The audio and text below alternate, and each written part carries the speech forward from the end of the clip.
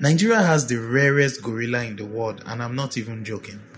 The Cross River gorilla is primarily found in Cross River State, as you might have guessed, and parts of borderline Cameroon.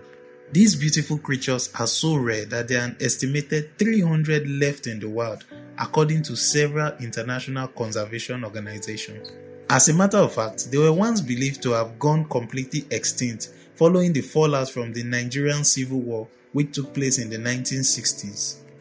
They were rediscovered in the 1980s, which prompted the government to establish the Cross River National Park and several other reserves in the state. Because of the immense work done by several local and international conservation organizations such as the WCS in raising awareness and educating the communities on the need to protect the Cross River gorilla and several other unique wildlife found in the state, the Cross River gorilla is rarely hunted. However, it is still affected by other factors such as loss of habitat primarily caused by the logging of trees and the poaching of other animals where it may become an indirect victim. We might love rare items, but species such as the Cross River gorilla should not be rare. 300 is too small a number. You know what happened to the 300 Spartans when they took on the Persian army? Imagine if they were like 30,000 or so.